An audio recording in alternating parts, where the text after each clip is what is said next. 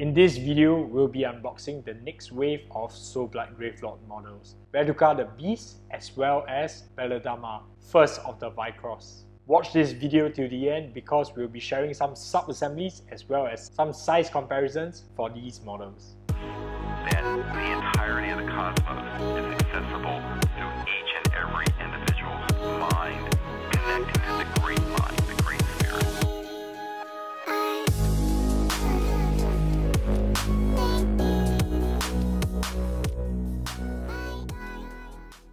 Welcome back to the Studio Collectors. Boy, has it been an exciting time for all of us Age of Sigmar fans in the studio. We have just completed our very ambitious and comprehensive video of how to paint Soulblight Gravelord models. In that video, we have covered many materials for Soulblight Gravelord models, and if you are looking to paint up your Blood Knights or other Soulblight Gravelord models, you might want to check out that video. Links will be in the description below. So without further ado, let's dive into next week's pre-orders, Radukar the Wolf and Belladamma, first of the Vyrkos, and let's get them unboxed right now.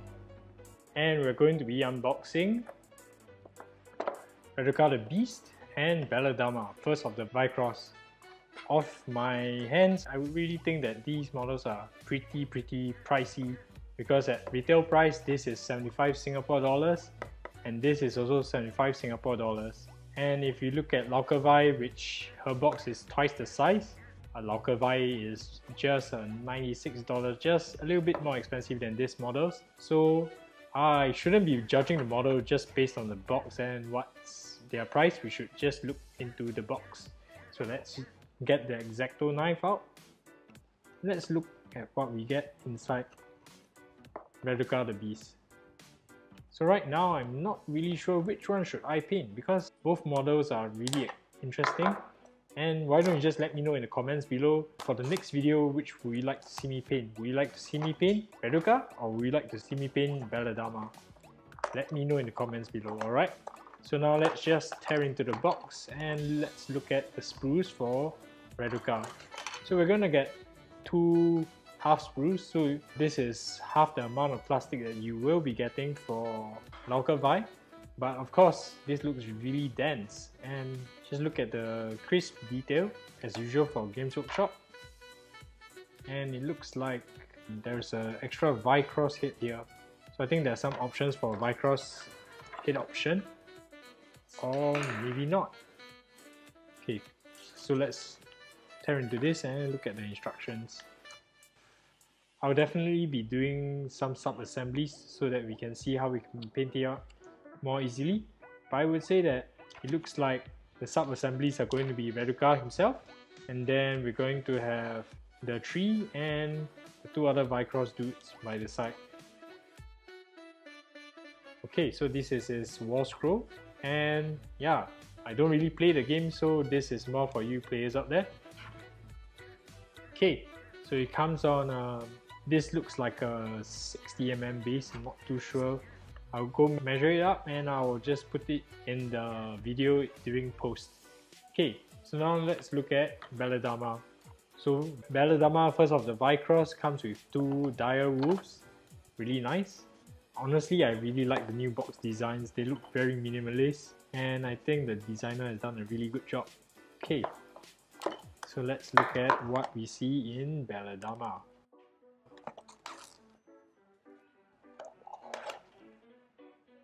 Okay.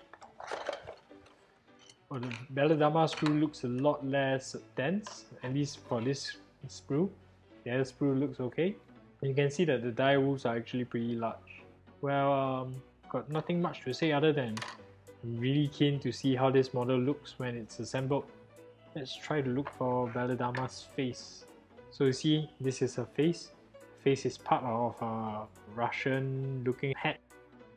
And the face is really tiny if you look here. This is going to be a bit of a challenge to paint.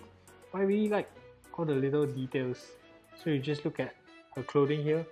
Even the braids on her clothing have details in them. Details inside details. What more can you ask for? Games Workshop just gives details for days. Okay, so enough about her model for now. Let's look on and look at the instructional booklet. So of course, first dire wolf probably would be one sub-assembly. Let's see whether we can put Belladamma as a separate piece from the dire wolf. It looks like it will be a little bit hard because Belladamma's legs will be part of the dire wolf. But probably what I would recommend is I would take this as a sub-assembly and I'll paint it separately. Okay, oh, here's another challenge. Another part of Belladamma is part of the dire wolf, but I guess this second part can go here. We'll see whether we can assemble this part here without having the top half being placed on. But regardless, the pose isn't that hard to paint both of them together. Putting them together as a sub-assembly might not be such a bad idea either. Okay, so the rock. So it looks like this dire wolf is separate, that's good. Definitely painting Belladamma separately from the rock. Okay, so this is her war scroll. Not so much for me, as I said, because I'm not so much of a player. Okay, more of a painter. And yeah, so that is it. So let's compare base sizes. Both of them come on this massive 60mm bases. Just correct me if I'm wrong when I'm done. And let's move on to the assembly very shortly. So now that we've unboxed the models, I'm so excited to get them assembled. For this stage, we're going to be assembling the models and I'll be giving you some tips while I explore and assemble the models on my own. So right now, I'm going to be using these tools right here. So I'm going to be cutting the models off the sprue and filling in some gaps. So if you are ready to assemble the models, let's begin. So right here we have the sprues for Radukar the Beast, and as you can see, the sprues have been numbered and we're just going to follow through the instructions for now. I'm just going to do up his lower body, and I'm just going to first snip off the parts first. Remember to leave a bit of plastic between the sprue and the model, and then secondly, using the flat half of the single bladed nipper from God Hand, I'm just removing the sprues from the parts right now. Just giving it a quick inspection. Currently using a 320 grit sandpaper to sand off the excess nubs. You can also be using a rotary tool, but that can be quite aggressive, or you can use a knife to slowly slice away the bits. Do use a knife, just be very careful not to slice away any of your fingers. Okay, now I'm just using a fine tip applicator with a 402 super glue, just any other ordinary super glue. Okay, just a little bit of super glue will do, and I'm just trying to fit these parts together. As you can see, there's a potential for a really big gap for this part right here. So remember, we gotta fill in the gaps later. Let's hold it together for a little bit, and I'm just gonna fill up the gaps right now. So currently the gap filler I'm using is AK Grey Putty. I find it very good because when it dries, it is very highly sandable. Okay, just filling up the gaps in between all the other parts. I find that the biggest gap was near the right hand side of his body. Alright. Just giving it one more inspection and going back with a 320 grit sandpaper and just sanding away all the excess putty that we've put on.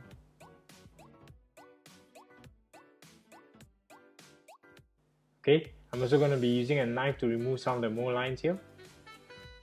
Just quickly scraping across the surface just to remove the excess plastic so that the mold lines don't appear as sharp as they used to be. You can also use this to remove the excess putty on those bigger and exposed areas of the model. Alright, now we're going to start to assemble Belladamma. Just gonna cut her up. As usual, just gonna leave the bit of plastic on the model first, and then using the fine blade cutters and just trim them off. If you're watching for the assembly, here are some tips for the assembly, but remember, we have some sub-assemblies later on, so remember you can always skip on to the next chapter for the sub-assemblies. So just as usual, gonna sand off some of the nubs. I find that 320 grit sandpaper is really good because it's fine enough to not leave too much scratch, and it is coarse enough so that you can remove quite a bit of material. You can always bring it up to a higher grit sandpaper if you want to make these surfaces even smoother. Using the fine tip glue applicator again, we're just putting the parts together. Sorry for fumbling this portion here because parts are pretty organic and not sure how they really fit together. Just sanding away some of the nuts so that the future parts can fit in. I find that GW is placing a lot of connecting area with nuts, so you just gotta sand that away.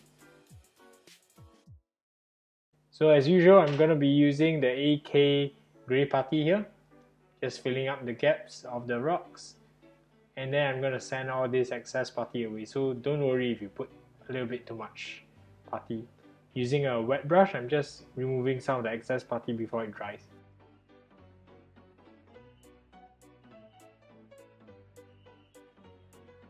Okay, so for Belladamma, I found that majority of the gaps actually come on the wolf. The wolf actually has a lot of joining areas and it's really quite well hidden by the tufts of fur. However, just to be extra safe, I'm applying a little bit more putty over the areas with a very wet brush, and I'm just going to clean that up. For her back, I've decided to paint her cape as a splitting cape because there's no other reason why she has a leather strap in between, so I guess it kind of flays out. And now I'm using the same 320 grit sandpaper and I'm sanding down the excess putty on the wolf.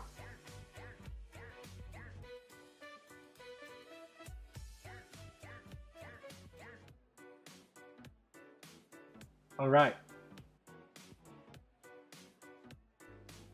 Because these are such massive models in their own right, I'm going to be recommending some sub-assemblies so that you can paint these models and get them to the tabletop as quickly as possible. So I'm going to be sharing the sub-assemblies for Radukar the Beast as well as Belladamma right now. So let's look at how I subdivided this model and make painting as easy as possible. Okay, this is the sub-assemblies for Radukar the Beast. As you can see, the base is here. I put the cape separate from his body so I can paint the back, and as well as underlings and the dripping blood, as well as his shoulder pauldron. Okay, so for Belladamma it's a lot easier. Just the rocks, 2 wolves, Belladamma sitting on the wolves, and I've also put her head separate so that I can paint up her face properly. So as you can see, this allows me to paint the face a lot easier. Her head is not on her face, and yeah, these are my recommended sub-assemblies. So now those are the sub-assemblies that I recommend before painting up the models. Let's look at some size comparisons, and for these models, I will be comparing them to a Wolfen Watch skeleton from the Cursed City base set. So let's check it out right now. So right here we have Radukar the Beast. As you can see, it's really towering over the Wolfen Watch skeleton, and it's really a lot bigger than what I expected. Because the boxes came really small, I didn't expect this model to be that huge.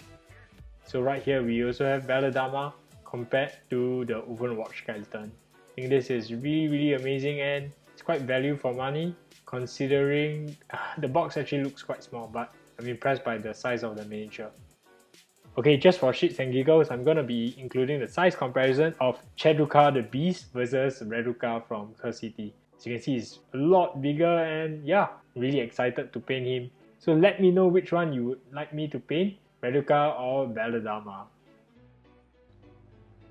Games Workshop did not let us down this time round, and I would say that these models are so awesome. I will be painting up Radukar the Beast in a subsequent tutorial coming out really soon, so stay tuned and stay locked to our channel.